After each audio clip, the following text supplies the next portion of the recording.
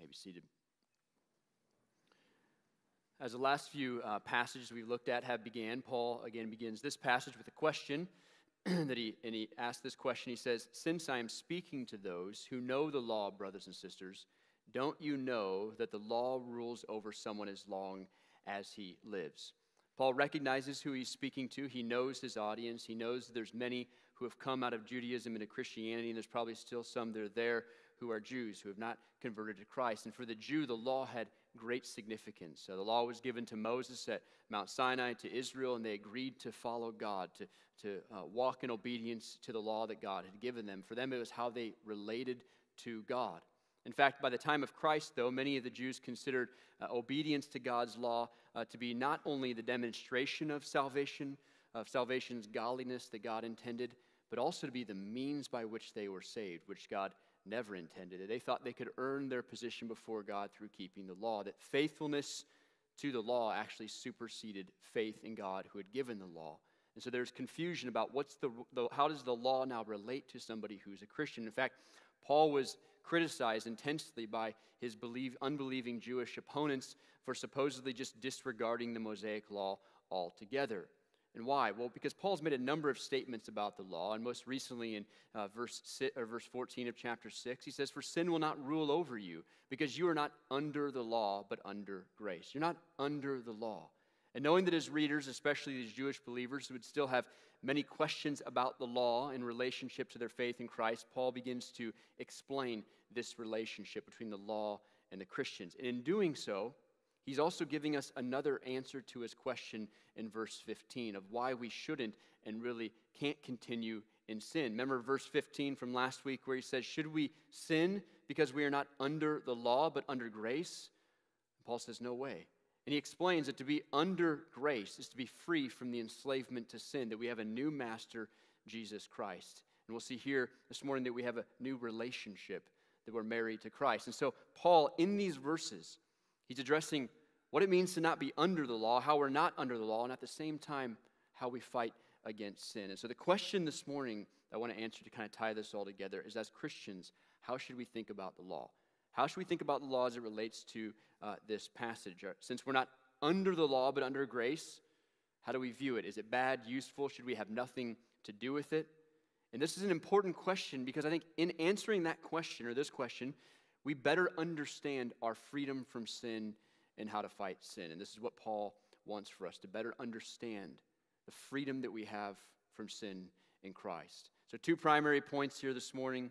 First one is this: we are free from the law. We are free from the law. Paul says, "Since I'm speaking to those who know the law, brothers and sisters, don't you know that the law rules over someone as long as he lives?" And asking this rhetorical question, Paul is providing a principle about laws.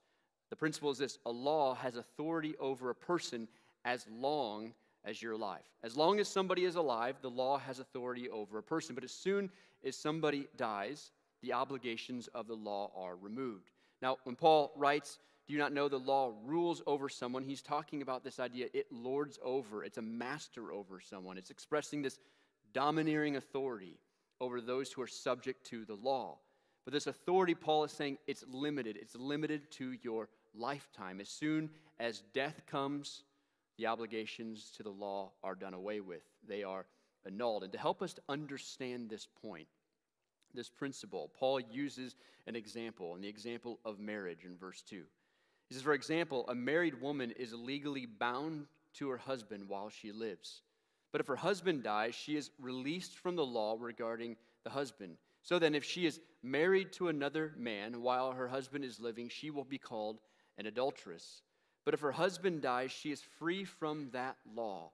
Then if she is married to another man, she is not an adulteress. I think Paul's illustration here is somewhat pretty straightforward. In that time period, whether Roman or Jew, a woman was bound to her husband for life. And the only way she could be freed was through the death of her husband. If she married another person outside of the death of her husband, she was considered to be an adulteress. But what happened when her husband died? Well, she was free to marry again. The law bound her, but death freed her. It means the law was annulled, or it was destroyed upon the death of her husband, that her death makes her free. Now, what is Paul's connection here, the application to us in the law? Well, verse 4, therefore, or as a result, here's what's true about you, my brothers and sisters. You also were put to death in relation to the law. You also were put to death in relation to the law. In other words, you died to the law, therefore you died to its power over you. Like this law about marriage is binding, so God's law is binding over us. It claims lordship over us as long as we live. But Paul says that bondage has been broken. It's over. It's completely done away with. How? Why? How have we been set free from the law? Well, verse 4, you also were put to death in relation to the law through the body of Christ. Through the body of Christ. Through the literal and physical death of Jesus' body. In Colossians 1:22, but now he has reconciled you by his physical body through his death. That Jesus came, God became man, a literal physical man. He lived among us and he lived a perfect life. And Jesus, because he lived a perfect life, had no sin of his own to pay for. In fact, by living a perfect life, what he did is he fulfilled the law's demands. All that came with it, he perfectly carried out the law. And Jesus then, he suffered and he died the penalty for your and my sin. That he who knew no sin, Paul said, became sin so that we might become the righteousness of God.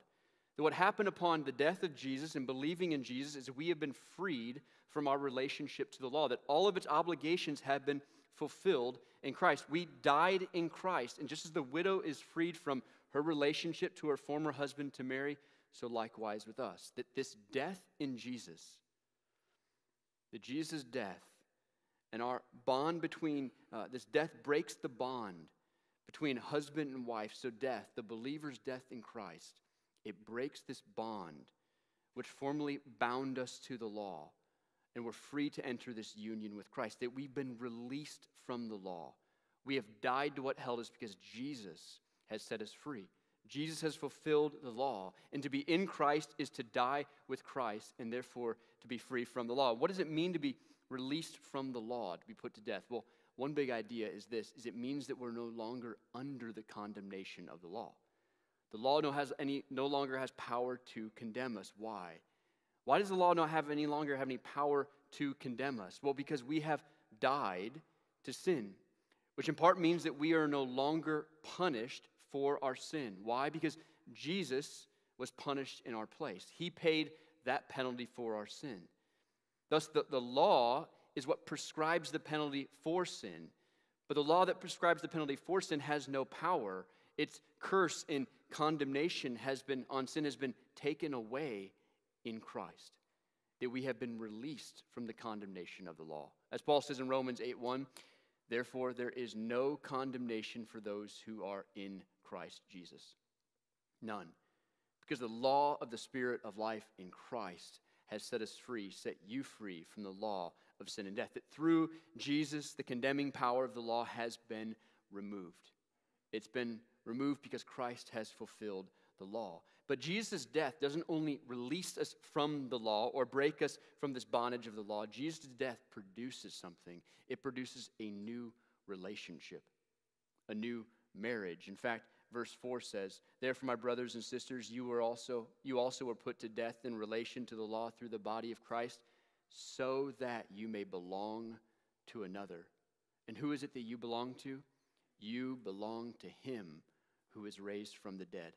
See, something happens when you become a Christian. Salvation brings complete change of spiritual relationship. Your relationship completely changes. Just as remarriage after death of a spouse brings a complete change of a marital relationship, believers are no longer married to the law, but are now married to Christ. Christ, he is the bridegroom of his church. And marriage is a metaphor that is used throughout the New Testament to describe our relationship with Jesus. In 2 Corinthians, when Paul is writing to the church in Corinth, he says, for I am jealous for you with a godly jealousy, because I have promised you in marriage to one husband to present a pure virgin to Christ. I've promised you to one husband. Who's that husband? Christ. Ephesians 5, Paul again, he's speaking of marriage in verses 22 through 23, and he's giving instructions to how husbands and wives are to operate in this blessing called marriage. Then Paul makes this interesting statement in verse 32. He's writing about how husbands are to love their wives and wives are to submit to their husbands. And then he says in verse 32, this mystery is profound. But I'm talking about Christ in the church. Paul says, but what I'm talking about here, yes, I'm giving you instruction about marriage, what it means to be a husband and to be a wife and what marriage is. But I'm talking about this mystery, Christ in the church, meaning what? Well, marriage then serves as a beautiful picture of our relationship with Christ. That marriage is this picture, this metaphor of the relationship that we have with Jesus, that we belong to him and he belongs to us, which means we don't belong to another. We don't belong to the law. We've been released from it. We don't belong to sin. We've been set free from it. See, when you get married, what's happening in marriage? Yesterday I officiated a wedding, 2 young people getting married. What are they doing when they're making vows? They're saying no to all other options. No to all other women, no to all other men. That in marriage what happens is you can't give your allegiance to another. Your allegiance is to one person. And see, as Christians, the law, sin, it doesn't possess us. We don't belong to them. So how can we go back to them? If you are a Christian, you can't, you won't, is Paul's point. That being free from the law, it doesn't mean that we're free from any obligation, if you will, free to just live life the way we want. No, rather we are brought into this new relationship, this marriage, that we're married to Christ. We belong to him. Now, for what purpose do we belong to Jesus? Well, Paul says this, the big idea, to serve and bear fruit for God, verse 4. You belong to him who is raised from the dead in order to do what? That we may bear fruit for God. The purpose for which we have been joined to Jesus is so we can actually bear fruit to God. It's so we can bear fruit to him, which means the law has no ability to move us in a direction to produce fruit. No, we had to be set free from the law in order to produce fruit. And because Jesus fulfilled the law and we belong to him, we're actually set up. We belong to him to produce fruit for God. Listen to what Paul says in Ephesians 2. You've been saved by grace through faith. And this is not from yourselves, it is God's gift, not from works, so that no one can boast. How were you saved? How did you come into relationship with Christ? How was your sin forgiven? By something you did? Paul says no. The law, it never positioned you to save you. You can't actually earn your salvation. There's nothing you can do to cleanse yourself from your sin. Salvation is a gift of God.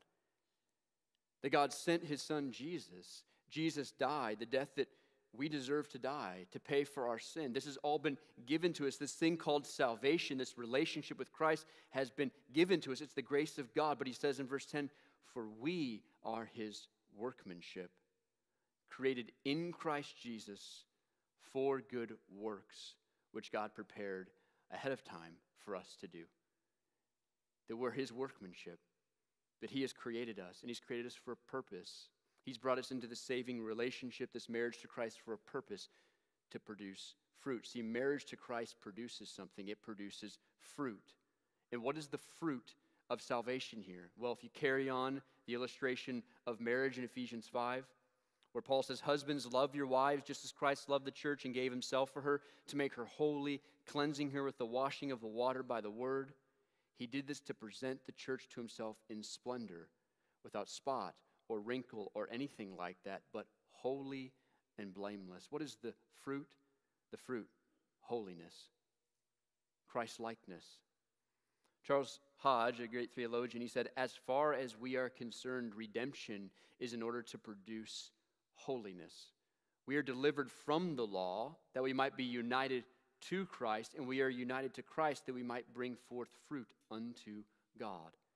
That the law had no way to bear for us to bear fruit unto God. As we'll see in a moment, the law just shows us that we are utterly incapable of bearing that fruit.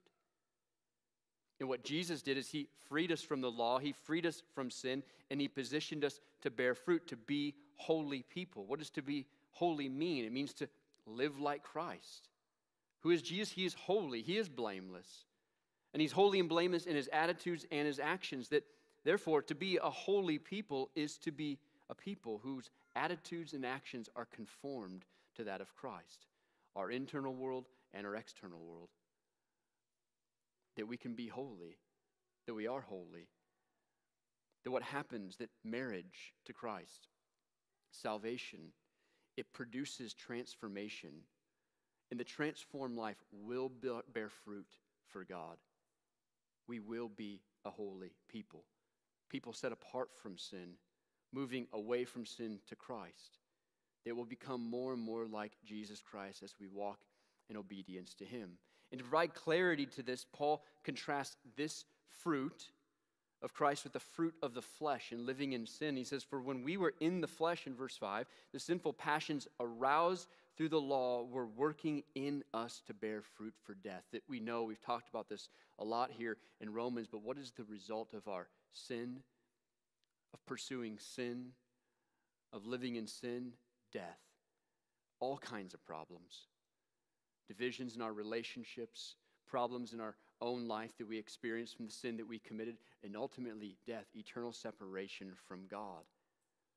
But in verse 6, Paul says, but now we have been released from the law, since we have died to what held us, so that we may serve in the newness of the Spirit, not in the old letter of the law. In the newness of the Spirit, what happens when you are set free from the law and sin? Is it so you can just live life doing whatever you want to do? Is that the picture of freedom? No, the picture of freedom is service unto God. It's to live a life of obedience to Christ, that we walk in the righteousness that has been given to us by Jesus, that we're free to be married to Jesus so that we can bear fruit to God so that we can serve God. This is the picture of the Christian life. We've been set free from sin. We belong to Jesus in order to bear fruit for Jesus. The person who has been truly born again, whom the Spirit of God has come into, says, God, what I want is I want to honor you and serve you. I want to live for you. And in one sense, then, we accomplish the law in the sense that we live morally upright, holy lives. But the law was not something that was able to produce that. It's only able to be produced through the Spirit. That as Christians, we now love and we serve God. Now, there's a question that Paul begins to get into here, or he asks as a result of this idea of being released from the law in order to become holy, to become a righteous people. He says in verse 7, so what should we say then? Is the law sin? In other words, is the law bad? He's anticipating the argument. You know, in verses 1 through 6, he says that we were married to the law, but now we've been freed from it by our death in Christ. And we are married to him, to Jesus. And so the readers, the people who are listening, many of these Jews who become Christians, or even the people who are Jews who are not Christians, they're looking at this and they're wondering if the law, which we need to be released from, and is described as this old way of life, is the law itself bad? Is it bad? Like, should we have nothing to do with the law? Is it something we should just completely be done with? That if the law can't set us free from sin, if it can't actually make us holy, if obeying the law, if you will, can't make us holy, and then we must die to the law in order to bear fruit. In fact, as we'll see in a moment, it actually activates sin in us. Then is the law itself sin? Is there something wrong with the law? And Paul says, no, absolutely not. Emphatically, he's saying, no, you should not look at the law as bad or sinful. Why? How should we think about it? Well, here's what Paul says. Point number 2 is this, the big idea. The law is holy, just, and good. In verse 12, he says, no, the law is holy. The commandment is holy. It's just and good. Why, though? Why is the law? Why does Paul describe it this way? Well, it's because of the purpose of the law. And there's 3 purposes to the law. The law defines sin, it reveals sin, and it condemns sin. But it's not the cause of sin or of death. What does the law do? Well, Paul says the law, number 1, it defines sin. Notice what Paul says in verse 7, but I would not have known known sin if it were not for the law. Paul's like, I know what sin is because the law explicitly states what sin is. For example, he says, I would not have known what it is to covet if the law had not said, do not covet. Do not covet. What does the law do? Well, the law defines sin. It's like a sign. And it says, don't do this. And if you do this, you've committed sin. Think about a speed limit sign. Driving down the road, you know, okay, the speed limit, the law sets the speed limit at this speed, 60 miles per hour or whatever. And if you go past that, then the idea is that you're going too fast and you've broken the law. In other words, because God has revealed his standard of righteousness through the law, people are more accurately able to identify sin. And what is sin? It's failure to meet those standards. It's failure to do what God says we should not do. Do not covet. And then when we covet, we've transgressed the law or sinned. That the law defines sin, which, when you think about, this is why our culture in part is so mad about getting the Bible, getting God's word out of the public. It's because God's word identifies so clearly what is sinful. The sexual immorality craze of our culture, it's so clear that it's sinful. And so much more than that. The word of God accurately identifies sin. It says this is wrong. This is right. Because the law is based off who God is. And so in one sense, the law is giving us a picture of God, of holiness. What does it mean to be holy? What does it mean to be righteous? And if we don't keep those righteous standards, then we've sinned. This is what sin is. It defines sin. Second, the law reveals sin in us. Where is sin at? Where does sin live? I think oftentimes we want to think that sin is just out there. It's in the world. But what the law shows is that sin is actually in us. It lives in us. Now, how does Paul do this? Well, you have to follow his argument here in verse 8. In sin, seizing an opportunity through the commandment produced in me coveting of every kind. For apart from the law, sin is dead. Now, what happened when Paul read the commandment, do not covet? Well, one, he realized that coveting was a sin. He realized coveting was a sin. Two, he coveted more. He coveted more. He desired others' possessions more and more. It says, sin seizing an opportunity through the commandment produced in me coveting of every kind. Of every kind. What is Paul saying? Well, in effect, what Paul is saying is the law aggravates, or it promotes, or provokes rather, sin. It activates sin. Paul says, in sin seizing an opportunity through the commandment produced in me coveting of every kind, or the sinful desire in me. When the commandment came, sin sprang to life, he says. What's happening? How does this work? Well, Augustine talks about the simple answer being this, is that there's perversity in our hearts. What is perversity? Well, perversity can be defined like this: a desire to do something for no other reason than because it is forbidden. This desire to do something for no other reason because it's forbidden. It is a joy in wrongdoing for just its own sake. It's the joy of doing the wrongdoing just for its own sake. And Paul's point is, until the command against this evil thing comes to us, we may feel little urge to do it. But when we hear this command, there's this perversity in us that's stirred up and may take over. Augustine, he describes this in Confessions, this idea when he stole some pears as a boy. He says, near our vineyard there was a pear tree loaded with fruit.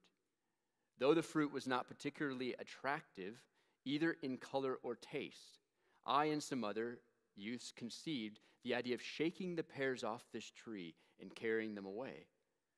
We set out late at night and stole all the fruit that we could carry.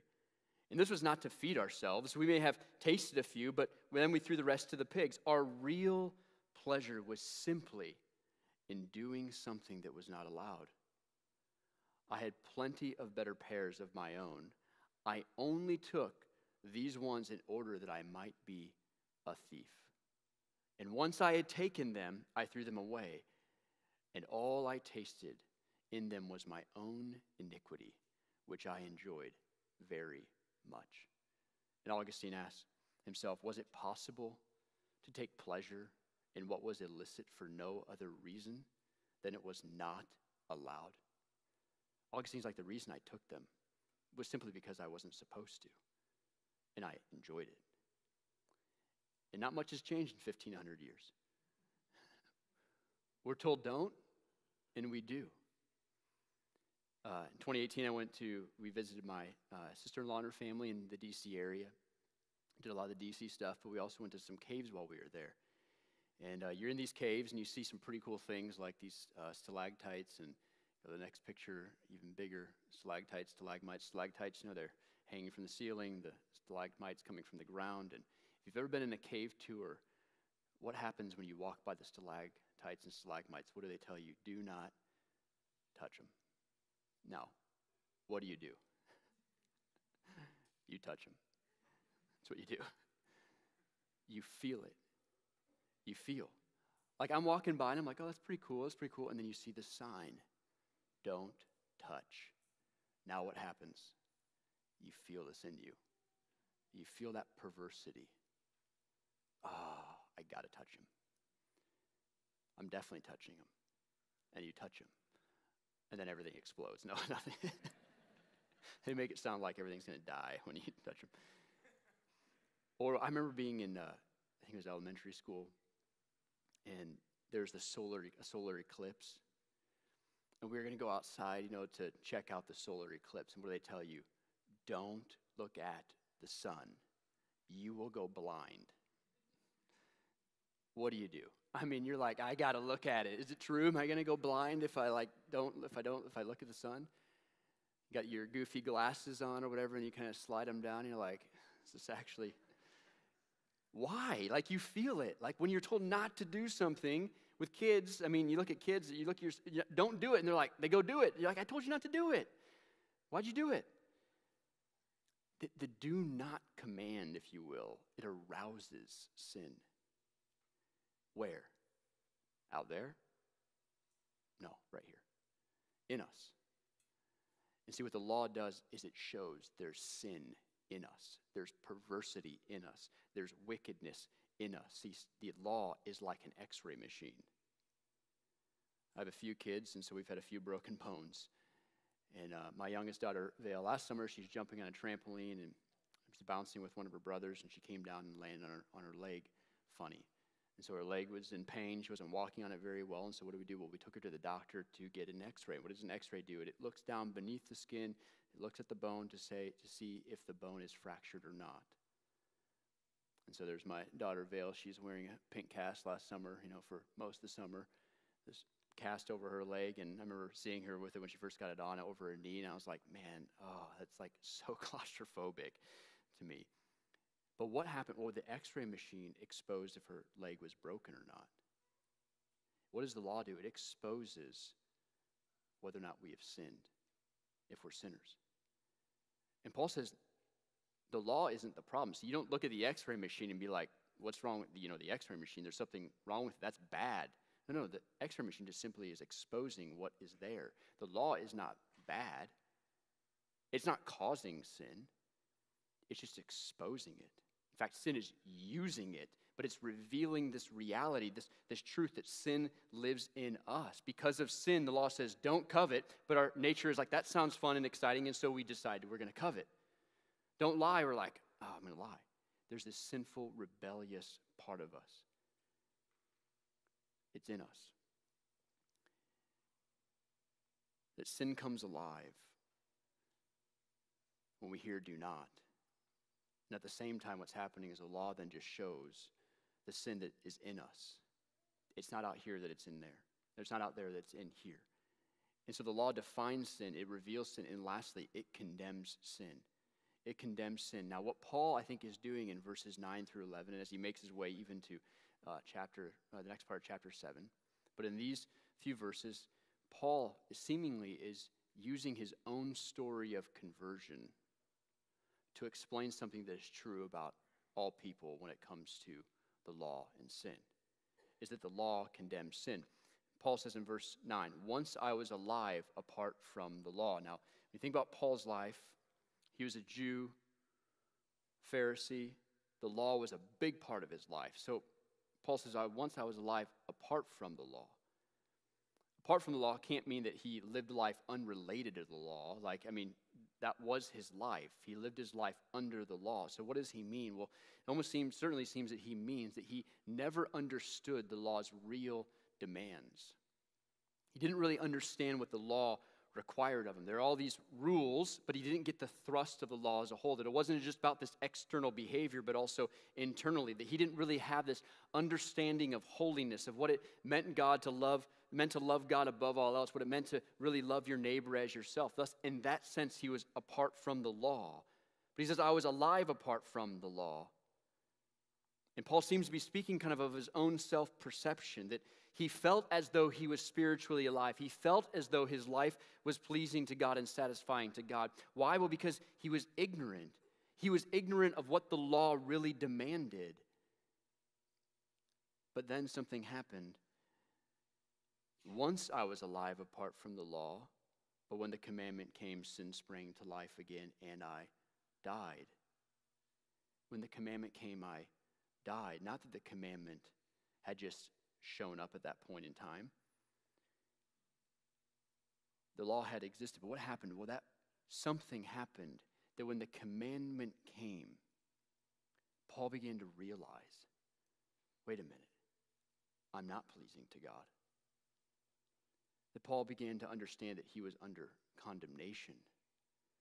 He says very graphically, I realized I was dead, is the idea. The commandment came and I realized I was dead. I thought I was doing quite well, better than most. But then he's overwhelmed by this sense of failure and condemnation. Why? Well, because the commandment came. Not like the commandment, all of a sudden the law appeared at that point in time. No. But the commandment, it came to life for Paul. It hit him in the face. He had a conscience. And now the demands of the law, the morality of the law hit him hard, his conscience, and he came under what we would call what? Conviction of sin. That Paul realized, unlike ever before, I am a sinner. And he realized that he was dead, condemned, lost, because he had completely failed to keep God's law. No ability to truly keep the law of God. Though he'd been a proud Pharisee, sure of his standing before God, he read the law and realized that he was a sinner who was in serious trouble. That the law, what it does is it brings this sense of death, of condemnation. It ruins the sinner. It not only reveals sin and arouses sin, but it ruins and destroys the sinner. It condemns. There's guilt and punishment that come for the person who's outside of Christ and in their sin. God's command promises eternal life if you keep them. But what's the reality? Nobody keeps the law. Nobody can. Nobody actually lives up to the full potential of what the law demands. That's why Jesus came and he says, adultery is not just something you physically do, it's something that starts in the heart. That the law wasn't just about external behavior, but also this internal world that we have. There are our motives and our attitudes. And when we begin to look at our motives and attitudes, we surely understand, I have not loved God with all my heart, all my soul, all my strength. And see, what God's law does is it brings us to this point of conviction and condemnation. And Paul goes on to explain this a bit further in verse 11. He says, "For sin, seizing an opportunity through the commandment, deceived me, and through it killed me." Why? Because sin used the commandment to deceive. You know, what does sin do? It is deceitful. It takes the command of God, and it says, if you do this, you will have life. In the Garden of Eden with Eve, what happened? They're commanded not to eat from the tree of knowledge of good and evil. What does Satan do? He comes into the garden and says, oh, you can do that. Don't you know, Eve, you won't die. You'll just be like God. And it twists the commandment. And it stirs up inside of us this desire, this perversion. And so we break the command of God and we experience death. We experience death. And what the law does in part is it brings us to this point of reality where we see, I am guilty. have not kept God's law. I'm a sinner, and I'm worthy of death. I'm worthy of death. And so the law defines sin, it reveals sin, and it condemns sin. And so Paul says, no, the law is not bad. It's actually holy. And the commandment, it's holy and just and good because it positions the person to see who they are, a sinner, and it positions them for their need, the Savior, Christ. So in closing, just two points of application. One is use the law when sharing the gospel. One pastor said, faithful preachers have always proclaimed the demands of God's law before proclaiming the gospel of his grace, or the grace of his gospel. That a person who does not see him or herself as lost and a helpless sinner will not see their need for the Savior. If we want people to truly understand their need for Christ, they must truly understand who they are apart from Christ. And what is going to move a person to see who they truly are apart from Christ? The law. Obviously, God and his Spirit, but God is using that law that in Paul's life, the Spirit of God, it's convicting Paul, but it's happening through the law. See, this is what sin is. Have you ever told a lie before, even a small one? Have you ever stolen anything before, even something small? Have you ever lusted after another person? Have you ever had hate in your heart towards somebody else? Charles Hodge, he writes, the law, although it cannot secure either the justification or sanctification of men, performs an essential part of the economy of salvation. It enlightens conscience and secures its verdict against a multitude of evils, which we should not otherwise have recognized as sins. It arouses sin, increases its power in making it both in itself and in our conscience exceedingly sinful. It therefore produces that state of mind which is necessary preparation for the reception of the gospel. Conviction of sin, that is an adequate knowledge of its nature and sense of its power over us, is an indispensable part of evangelical religion. Before the gospel can be embraced as a means of deliverance from sin, we must feel that we are involved in corruption and misery. We have to be broken. And unfortunately, what happens so much in our culture of Christianity is we never talk about sin in the law because we don't want to offend. But someone must be offended in order to see their adequate need for Christ. There has to be this sense of corruption and misery is what consumes me. Otherwise, the truth and the glory of the gospel, it doesn't mean anything. And when life gets hard, when things go bad because you claim to be a Christian, you say, what is this Jesus thing? No way. But if you understand the depths of your own depravity, the more you understand how wicked that you are wicked apart from Christ, so deserving of eternal separation from God, the more you see the sweetness and the beauty of the gospel. That's what we need. We must be faithful in preaching the law with the gospel. Lastly, going with our identity in Christ, embrace your marriage to Christ. Embrace your marriage to Christ. This is what Paul is talking about. We've been freed from the law through Christ. We now belong to Jesus. What do I mean? Well, every day you will experience temptation. You'll be tempted by sin in big ways, small ways, however you define it. to lie, to lust, to be bitter, to not forgive, to steal, to cheat. You will experience that temptation. And what should you do when temptation comes? How do you overcome it? Well, part of Paul's point here is you embrace your marriage to Christ. You embrace what is true about you, that you belong to Jesus, not to sin. When the temptation for another woman comes in, it's not an option. Why? Because I am married to my wife. I belong to her. That's why I reference. No, I have a covenant commitment with her, not with you. See, part of the way that we fight against our own sin is to recognize this covenant relationship that we have with Christ. We belong to him. We belong to him. And so sin is, in one sense, it's not an option because I'm married to Jesus. I belong to Jesus. It's from this position, from our identity in Christ, that we fight the temptation and sin that will come into our life. That we cling to him, that we need him to fight against our flesh and our sin. Let's pray. Father, we need your mercy and grace. God, none of this is possible apart from you. We thank you for your law that has revealed that we are sinners. We thank you that Jesus came into the world to die for and pay for the sin that we have committed. God, we thank you that you have